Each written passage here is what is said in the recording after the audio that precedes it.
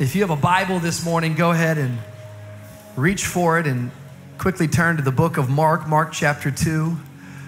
What an honor, what a privilege it is to be here in Charlotte, North Carolina at the world famous Elevation Church. I so love and admire this church and what God has been doing here, and have been learning from afar for many, many years, and just count it an honor and a privilege to even get to stand on this stage and speak with all of you. It's a real privilege for me today, and I would be crazy not to just take a moment just to thank God for your pastors, Pastor Steven and Holly Furtick. And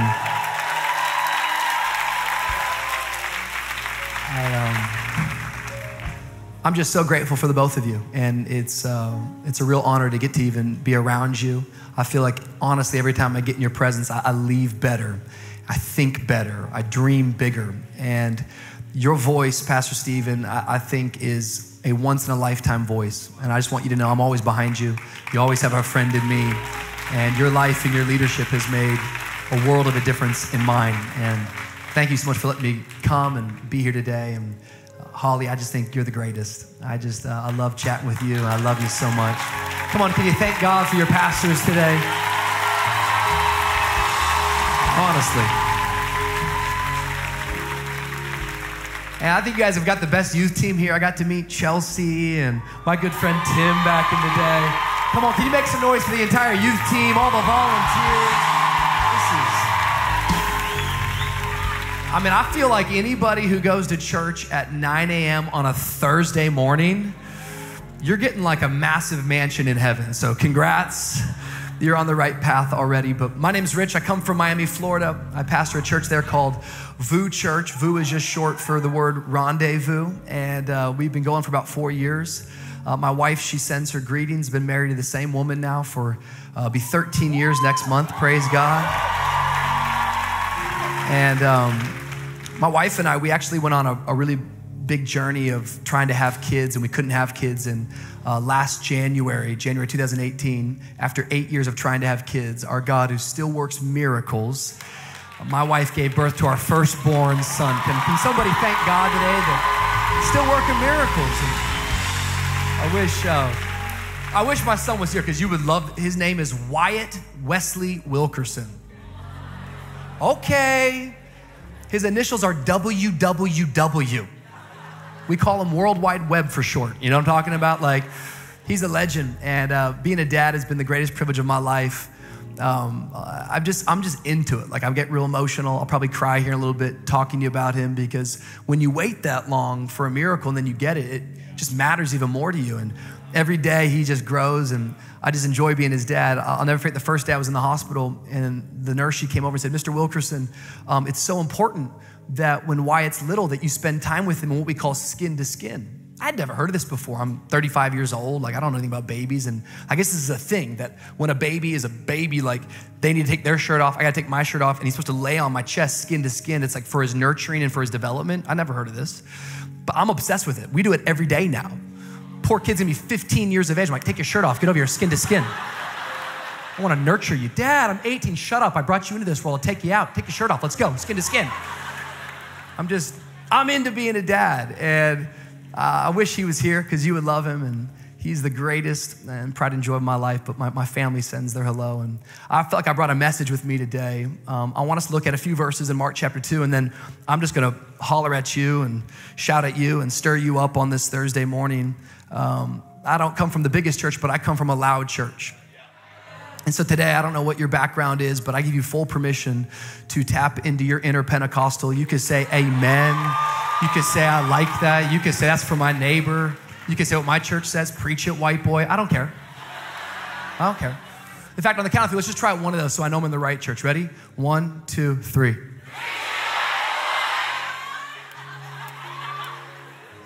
It's a racist section right here. Pray for this. I'm serious, these people. Mark chapter 2 is where I want us to look and spend a little bit of time today. I have a very practical message, but I think it's one that could change the rest of your summer and really change the rest of your life. It says this, starting in verse 1, a few days later, when Jesus again entered Capernaum, the people heard that he had come home. So many gathered that there was no room left, not even outside the door, and he preached the word to them. Someone say word. Some men came, bringing to him a paralytic carried by 4 of them. Since they could not get him to Jesus because of the crowd, they made an opening in the roof above Jesus, and after digging through it, lowered the mat the paralyzed man was lying on. When Jesus saw their faith, someone say their faith, he said to the paralytic, son, your sins are forgiven. Now, some teachers of the law were sitting there thinking to themselves, why does this fellow talk like that? He's blaspheming. Who can forgive sins but God alone? Immediately, Jesus knew in the spirit what they were thinking in their hearts, and he said to them, why are you thinking these things? Which is easier to say to the paralytic, your sins are forgiven, or to say, get up, take your mat, and walk? But that you may know that the Son of Man has authority on earth to forgive sins, he said to the paralytic, I tell you, get up, take your mat, and go home. He got up, took his mat, and walked out in full view of them all. This amazed everyone, and they praised God, saying, we have never seen anything like this. And I love that little last phrase. I think that whenever we gather around the name of Jesus, we ought to leave going, we've never seen anything like this. And I want to preach a message today entitled, Check Your Circle. In fact, look at your neighbor and say, yo, check your circle. Look at your other neighbor, the one you don't like so much, and say, yo, check your circle. My prayer as we finish this session today is that this would be a little anthem for you for the rest of the summer, that you would say, check your circle. And I believe the Lord's gonna speak to us. Would you pray with me now? God, we thank you so much that you brought us here. We thank you, God, that you are moving on this Thursday morning. Lord, we lean in now to what it is that you're saying. We haven't come to play games. We haven't come to be distracted. We've come to hear a word from you. We open up our hearts. Lord, speak to us. Have your way. Lord, we don't wanna be the same. Lord, I pray that right now, God, at the sound of my voice, that you would begin to move, that lives would be changed, that people would be marked in this moment forever, that people would go back on their faith journey and they would remember this Thursday morning as a day that they made a decision to follow you like never before. We believe you can do it, and we believe that you will do it. We love you, we praise you, and if you agree with that prayer, all of God's people said, amen. Come on, all of God's people said, amen. Come on, if you love Jesus, make a little bit of noise.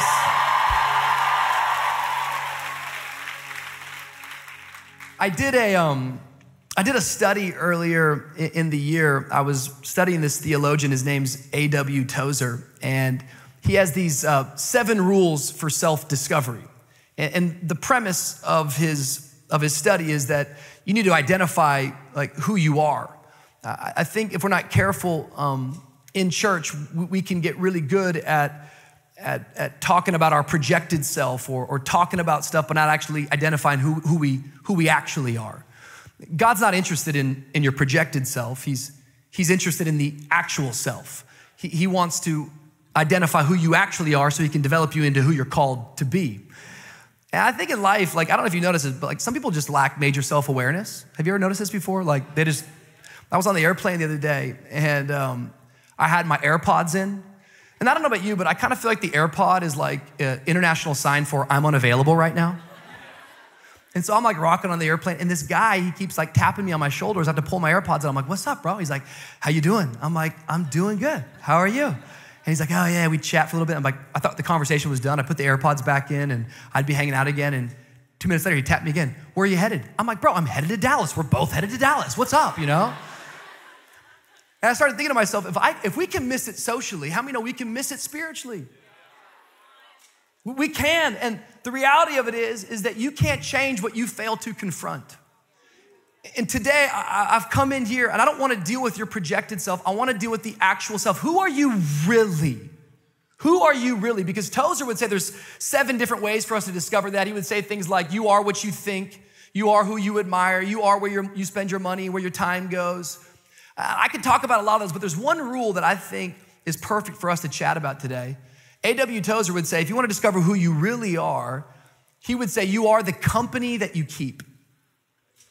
Meaning your circle of friends is an indication of who you actually are, who you are becoming. You show me your friends and I'll show you your future. You point out your 5 best friends and I will prophesy to you about your next 5 years. And I'm not even a prophet, hello. Because it's just true.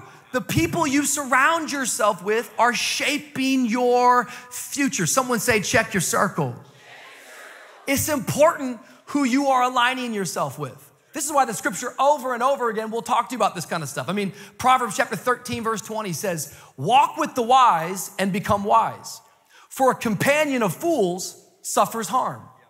That's good news. If you lack wisdom today, the scripture says, get around people that are wise. But look what the second part says. It says literally that a companion of fools suffers harm. Have you ever considered the reason why you're always hurt is because all of your friends are fools?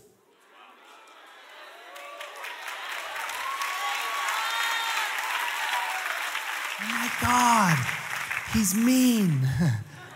Check your circle. The scripture says in Proverbs, go to that other scripture if you can, go to 1 Corinthians 15:33, says, do not be misled. So don't sit around and be like, I think this is what's going on. No, wait, this is maybe what's happening. You don't have to come up with theories. Don't be misled. Bad company corrupts good character. Have you ever stopped to consider the reason why you're never able to finish anything you start is not because you're not gifted. It's not because you're not talented. It's not because God hasn't called you. The reason why you can't finish it is because you lack character. Because every time you step out, you don't have the stuff it takes to finish. Yet the only way you're gonna get rid of bad character is you're gonna have to actually go ahead and get rid of bad company. The moment you remove bad company, you're gonna start getting some good character. Somebody say, check your circle. I love this one. 2 Corinthians chapter 6, verse 14. Do not be yoked together with unbelievers. Now, I'm not talking about you don't know some people at school that don't know Jesus. I'm not talking about we separate from the world. The scripture says don't be yoked together with unbelievers. For what do righteousness and wickedness have in common? Or what fellowship can light have with darkness? It says don't be yoked up. Now, this is like a kind of a weird illustration because like we're not farmers and we don't like live on a farm. We live here in Charlotte. We go to like the coolest church ever. It's amazing. But like a yoke is a wooden object that was put on two oxen. And this device was put on their shoulders so that they could plow a straight line when they were farming. Yet you would never put a strong ox with a weak ox because if you did, they wouldn't go in a straight line.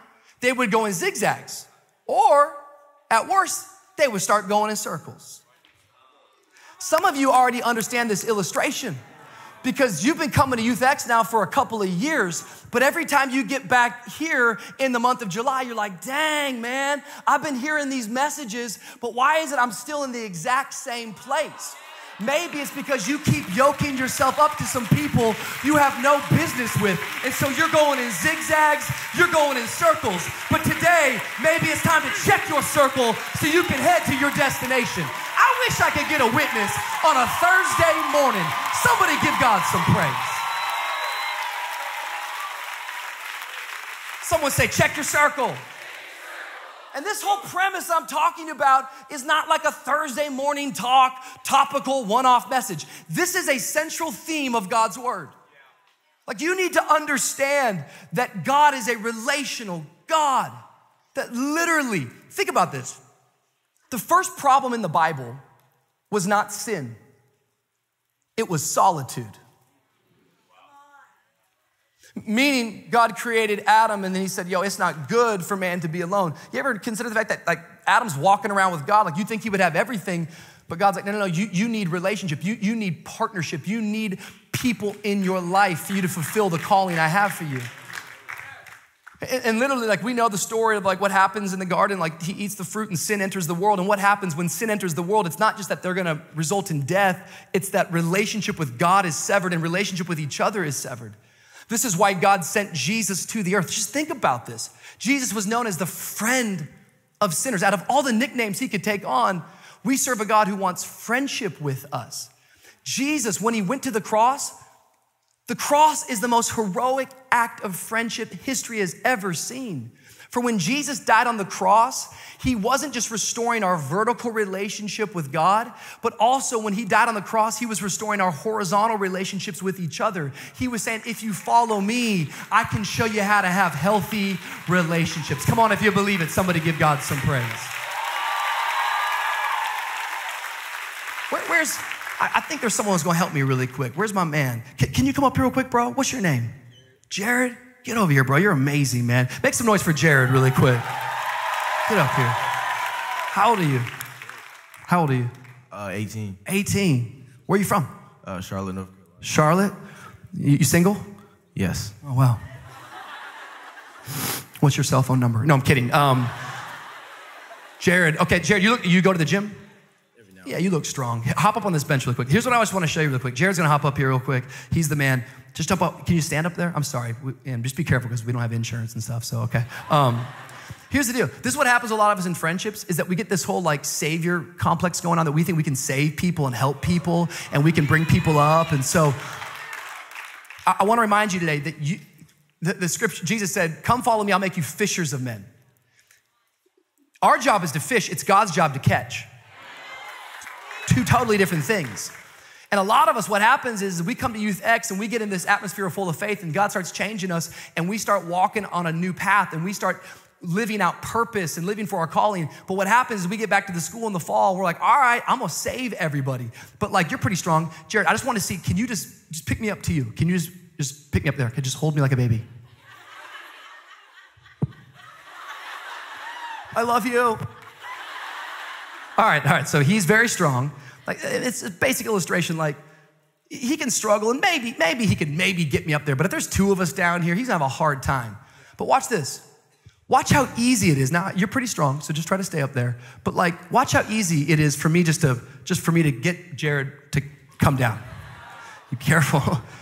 It's always easier to pull someone down than it is to pull someone up. Give Jared a big round of applause. Give Jared a big round of applause. You're amazing. You're amazing.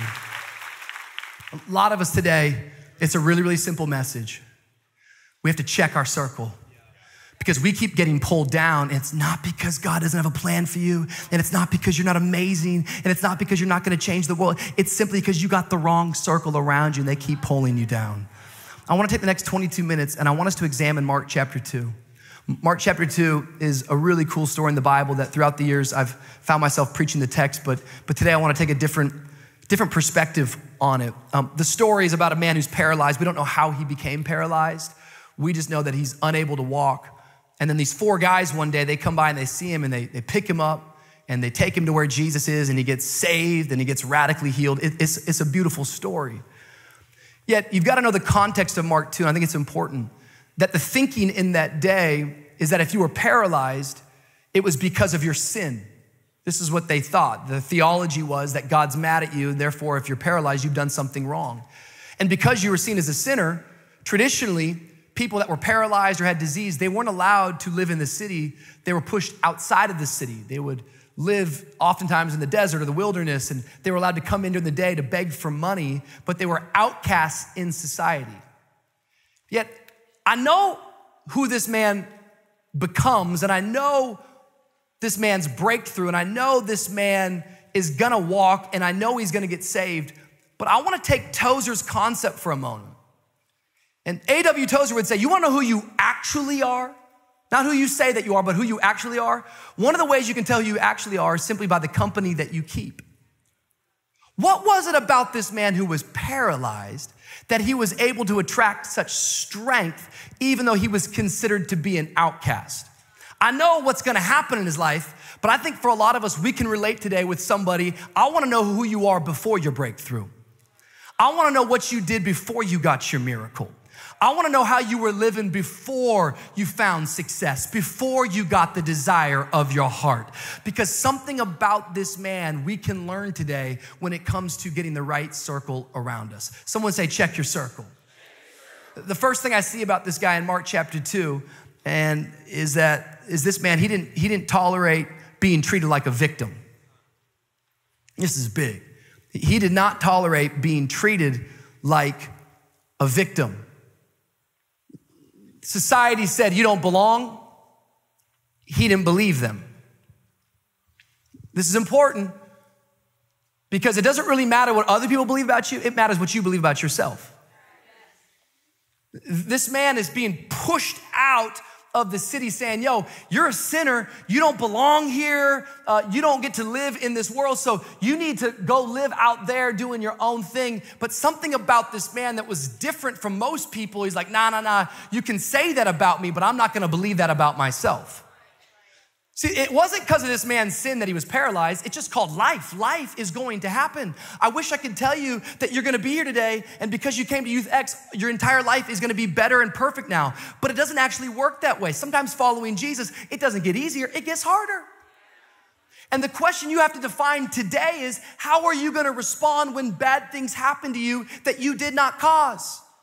Because a lot of us, when it comes to our circle of friends, we would rather be coddled instead of being challenged. I am coming down your lane today. My son Wyatt, you love this kid, he's amazing. He's 17 months old right now, and he's in swim lessons. I mean, this kid's a prodigy. I didn't even know you could take swim lessons at 17 months, and he's amazing. Like, he is Michael Phelps, watch out. Wyatt Wesley is on the run. He's Aquaman too. This kid loves the water. And literally every day he's in the water. We wake up in the morning, he goes, Dad, pool, pool. Dad, pool, pool. And he always goes, pool, and then he puts his knuckles out. He goes, knuckles, he wants to do knuckles. And we swim every day, and yesterday we were out in the water, and he held his breath for 8 seconds. I've got 35-year-old men in my church that can't do that. I mean, this kid's special. And he's swimming, and his mom was gone out of town a couple weeks ago in England. She was gone for like a week, and there wasn't much bath time in the Wilkerson home, but there was a lot of pool time. Dads are like, yeah, the chlorine will kill it. That's how I live my life. The chlorine will got it, And so Wyatt, he's swimming, and the other day I had this funny experience with him, because I just want you to get this. He's 17 months of age, and he's in a pool of water. Like, he's swimming in a pool of water. And we're sitting on the steps together, and all of a sudden the sprinkler system turned on. And the sprinklers, and these drops of water started hitting my little boy. And when these drops of water started hitting Wyatt, he started to freak out. It was interesting. We're sitting in a pool of water that he's been swimming in, and now drops of water from the sprinkler are coming and hitting him, and he's screaming. And I'm like, Wyatt, dude, quit being such a baby, like what's up, he's screaming. And I want to be honest, of course I took a moment to coddle my son, and I love you, sorry, you're so cute, But just for a moment, just for a moment. And then I said, get up. And I made him walk over the sprinkler. He's crying. I go, we're gonna go over the sprinkler, because I don't want to raise a victim in my house. I don't want to raise a little kid that anytime an obstacle comes, that he starts being afraid. I said, get up, we're going to the sprinkler. Then we walked over the sprinkler. I said, put your hand in the sprinkler. No, put it in. He's like, put your hand, sprinkler. And gets his hand in. As soon as he gets his hand, he goes, ha, da. Because if I'm not careful, I'll coddle him instead of challenging him. You do realize how insane this is. Wyatt, you're 17 months and you're swimming in a pool of water. And you're gonna cry about some drops of water?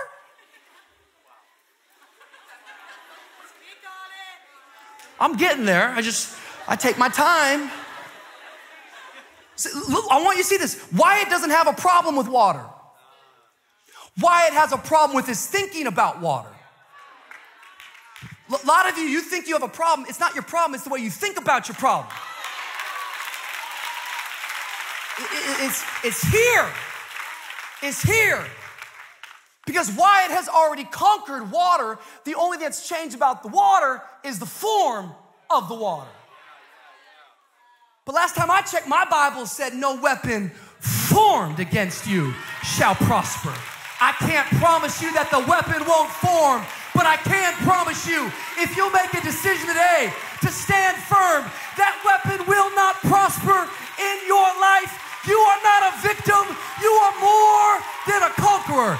Can I get a witness this morning? The form is going to change, but you have to predetermine your response. I'm not a victim. I don't want to be coddled. Get me some people who will challenge me. Get some people who won't actually just let me become what my situation is, but give me some people who will speak to my future. I'm not trying to excuse that some of you in this room have gone through real pain and real tragedy. Some of you had to crawl yourself just to get into this room today, and I commend you and I honor you. But I am trying to tell you that your legs can be paralyzed, but if you don't get your mind free, you're never gonna get past that place. See, we attract who we are. And I look at this man, and society would have put him out in the wilderness, meaning his proximity would have been around other broken people. He would have been around other people of disease and people that are hurt. That's who he would have spent the majority of his time with, but somehow there was something about him. See, a lot of us in this room, if we're being honest right now, is simply this, is like you don't like the people you're hanging out with, but instead of like blaming them, you ought to blame yourself because we attract who we are. And misery loves company, but this guy, something was different about him. He said, I'm not gonna be treated like a victim. I don't want friends who enable me. I want some friends who empower me. I don't need you to enable my apathy. I don't need you to enable my negativity. I don't need you to enable my brokenness. I don't need you to enable my addictions. I don't need you to enable my frustrations. You know what I need you to do? I need you to empower me.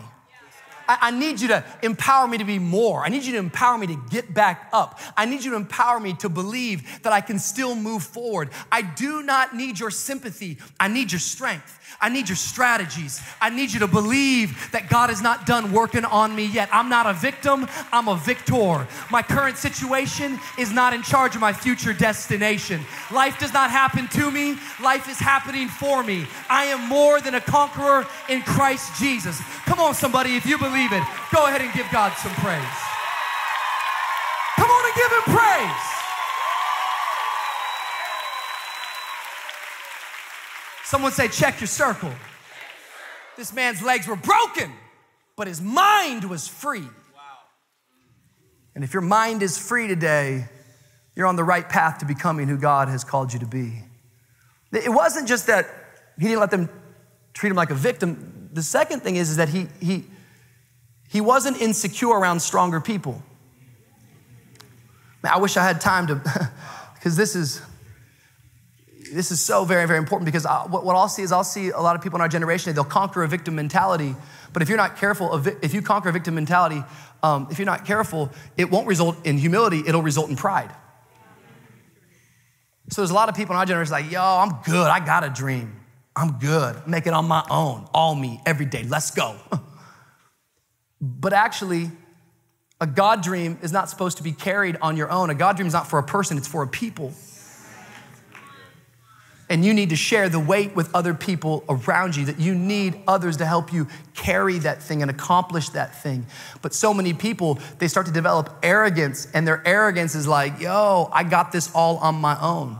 See, this man who's paralyzed, he could have not had a victim mentality, but how many of you know his thinking could have been free, but all the positive faith thinking in the world wasn't gonna get him to where Jesus was. He actually needed some men who had strong legs to take him there. And so he was humble enough to say, yo, you're stronger than me in a category. I need your help. I need your help. I quickly learned when we were launching our church and getting ready to start our church that the only way we're gonna build a church that's gonna impact the world is that I'm gonna have to get secure with being around people that are stronger than me and smarter than me and better than me. I gotta learn how to lead people that are further than me. You say, but Rich, how do you do that? Well, I'm reminded of what Paul says as he says, his grace is sufficient for me. For even when I'm weak, he's actually strong. That word sufficient is an interesting word. It means just the right amount. Right. Meaning that God's grace is just the right amount for your race, for your story. That you're not called to run my race, you're called to run your race. And if you'll run your race, God has just the right amount of grace for the season that you're in, so that even when you feel like you're weak, you're actually strong because of him. Listen to me. I want to be as clear as I can. If you are intimidated by people stronger than you, smarter than you, better looking than you, wealthier than you, taller than you, more educated than you, I don't know what your list is. If you are, you will live paralyzed forever.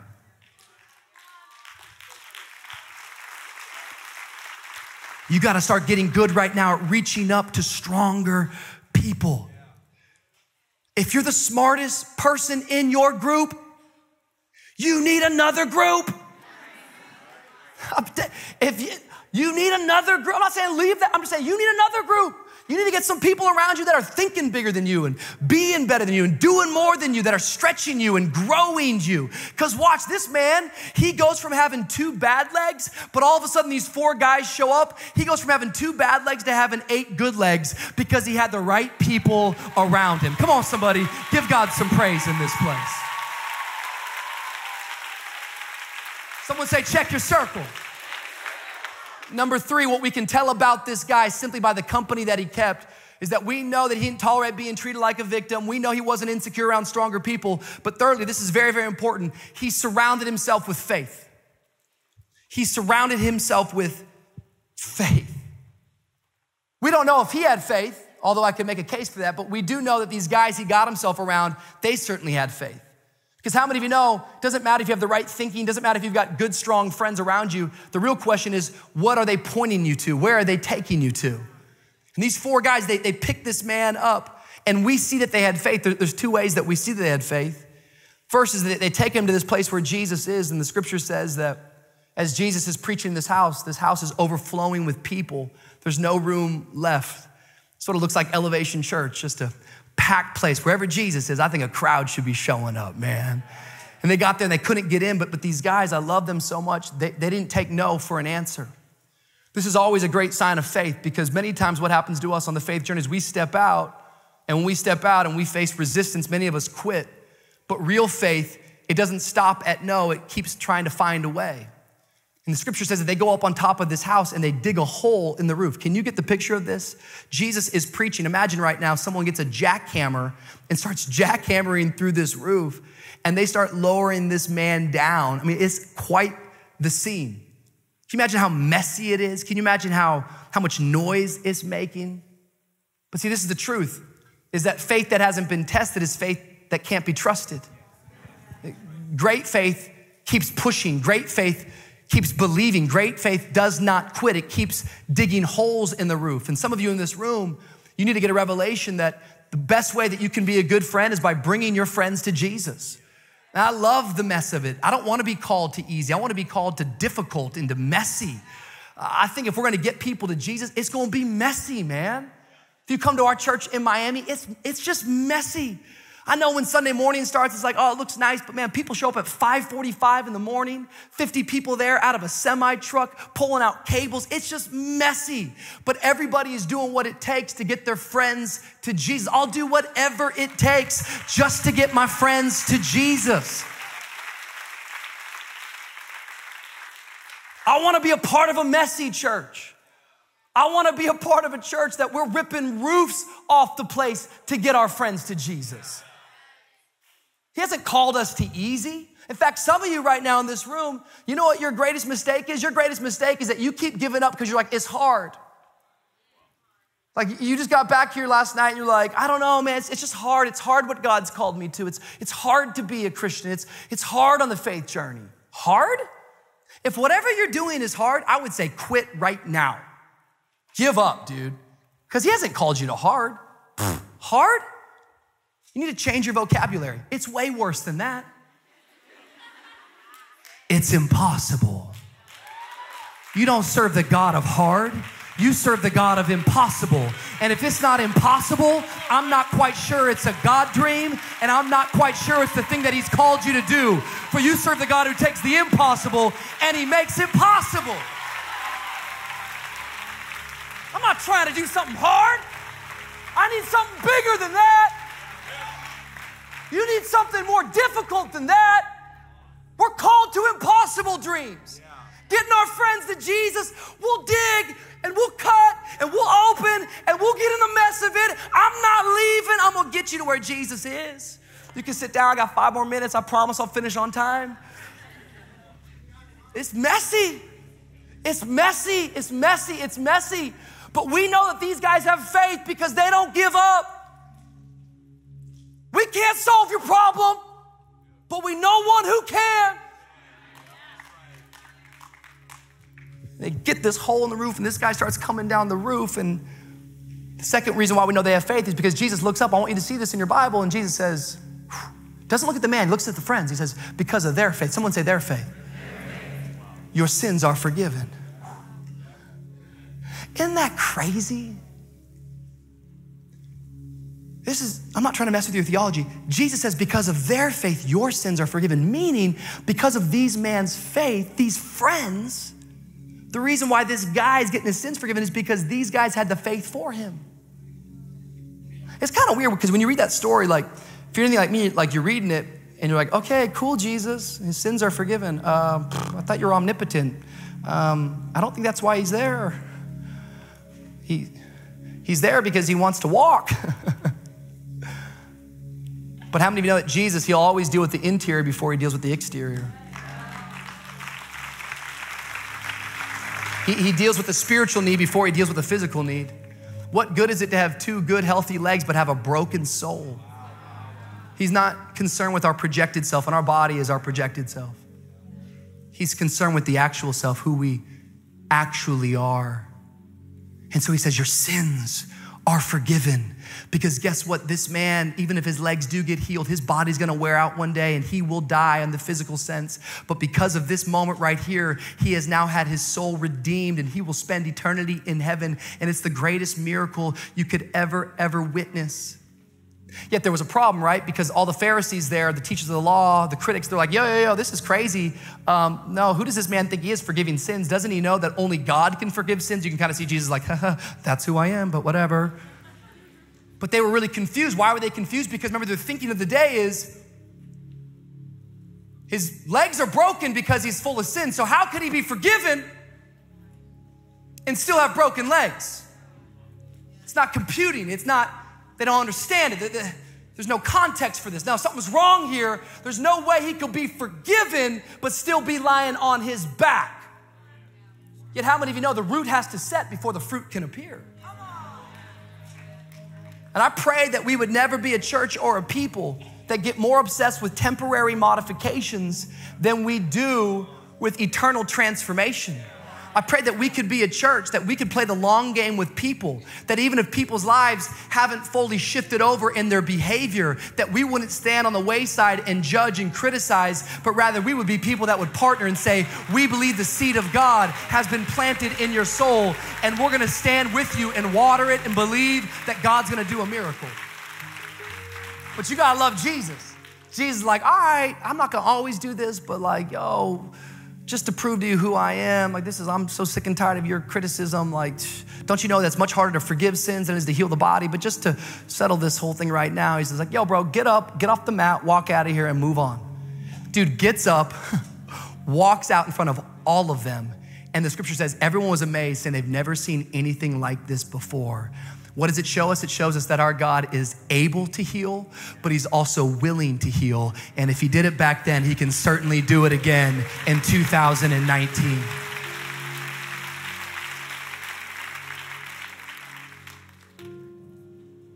Don't get me wrong, this whole story, only one gets glory. His name's Jesus.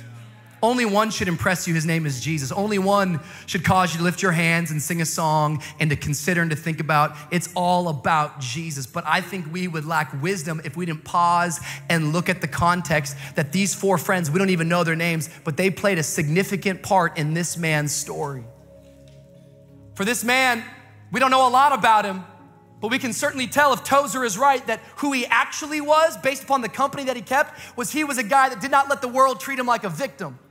He was a guy who reached up and said, I'm not gonna be insecure around stronger people. And he was a guy, whether he had faith or not, he said, I'm gonna surround myself with faith.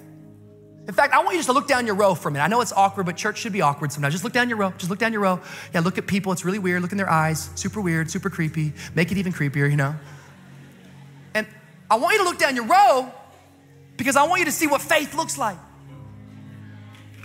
That there's faith all around you in here. But I haven't been preaching to you about check your row. I've been preaching about check your circle. Because this program that we're doing right now is awesome. But this is a catalyst for your growth. This is a moment. every one of us need to have a group because a group turns a row into a circle. And it's the circle that's gonna get you and help you in your time of need.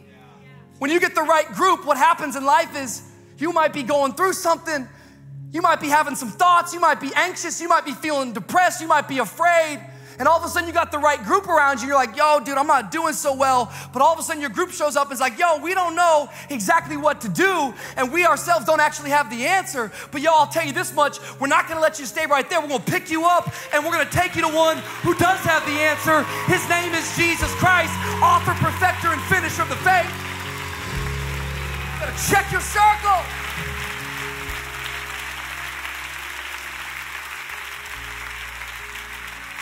I hope you're surrounded by faith. It's not enough just to have a row. You need a circle. You need a circle. I'm closing. I'm gonna get Jared back up here. I'm gonna get my man right here. Can you come help me? My man right here. And I think you can help me too. Can you come help me? Get up here real quick. Jared, we're gonna close this thing out right. Jump back up there. All right, what's y'all's name? What's your name? Nas. Oh, are you on the story?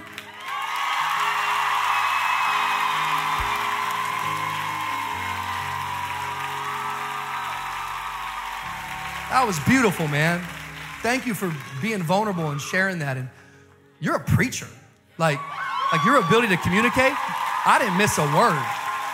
I didn't miss a word. Everyone's worshiping Jesus like, okay, this is what we doing now? I was like, yes.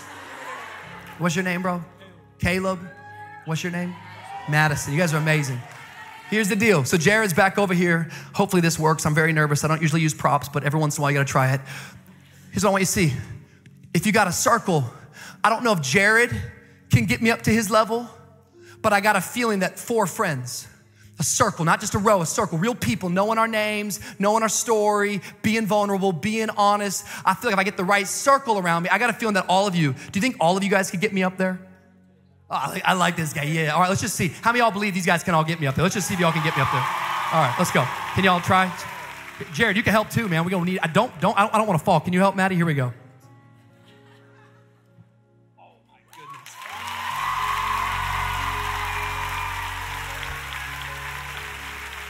Can I preach to you for a moment? This summer, you don't need another BFF. You know what you need? You need an FFF, a faith-filled friend. That when you don't have the faith, they'll have the faith for you.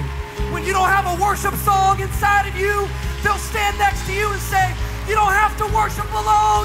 I got your back. I'm a part of your circle. Come on, somebody, if you believe it today. Every hand lifted. Every voice raised. Come on, sing it out. We believe in the youth. Oh my God, Evan, that was a word. I was taking so many notes. My hand hurts. My hand's cramping up. If you made it this far, give your boy a shout out in the comments. Big J, Need Dog. Shouts out. If you're not already subscribed, subscribe to the channel. Everybody knows that. Subscribe. Turn on notifications as well. And like give and comment. this video a like. Send this message to somebody who needs to hear it. That's a great, honestly, that's great. That's That's great. It just came to my head. That's a bonus tip right there for y'all in case you weren't paying attention. Dude. Just send it. Just full send, dog. Full send. Let's do it. Just do it. Just do it.